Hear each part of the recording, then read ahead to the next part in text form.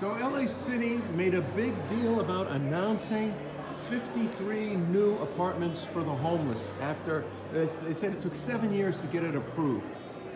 What's keeping the homeless on the streets, moving from place to place rather than getting cured?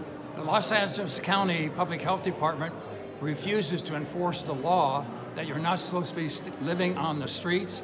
You're not supposed to be being a health hazard with the defecations that take place, avoiding in the streets, the lack of sanitation, the spreading of disease. Again, the Public Health Department closes their eyes to enforcing the law. The city of Los Angeles, who built a few handful of apartments, that's one piece of sand in the desert. It does nothing. What they ought to be doing is putting their money into mandated mental health treatment and mandated drug rehabilitation for these young people that are addicted to drugs. That's what we need, that type of a funnel of effort and attack against homelessness, mental illness, and drug addiction. Do such institutions exist already?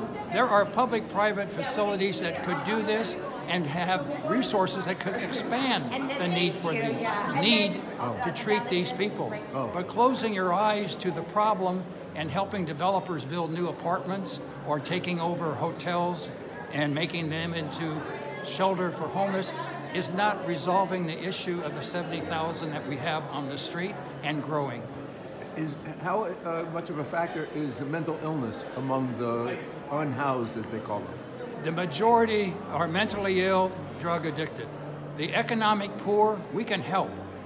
We can get them back on their feet. We have job training programs. They can be helped. But the mental ill and the drug abusers can only be helped through mandated treatment programs. What about those who are coming in now on buses from the southern border?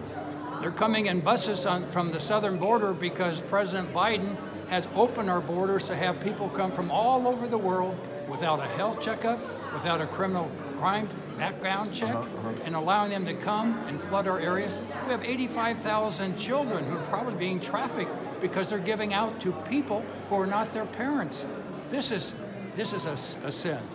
We also have hundreds of pounds of fentanyl being brought in, and we allow that to happen, to put our kids on drugs.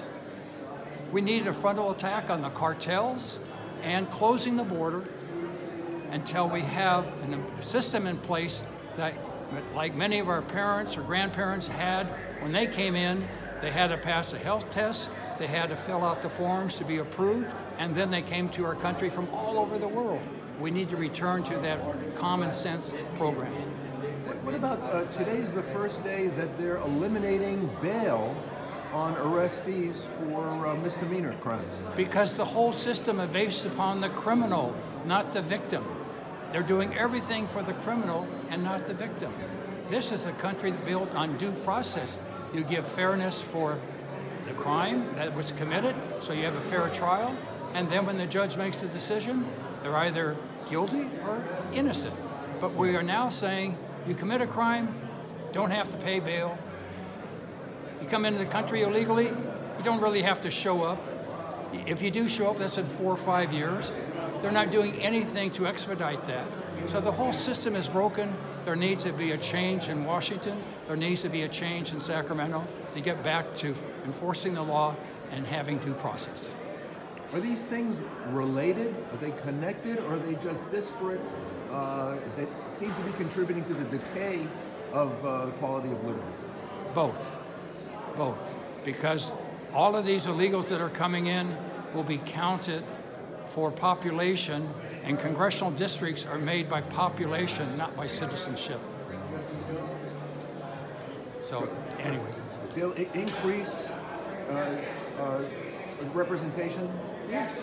In poor areas? Right. Democrat votes. That's why you look at how many votes Maxine Waters gets versus how many votes young Kim has to get in Orange County. For Maxine Waters, it's a handful of votes. Young Kim and Michelle Steele, they have to get thousands of votes to win their elections. So anyway, thank you. Thank you very much. Okay.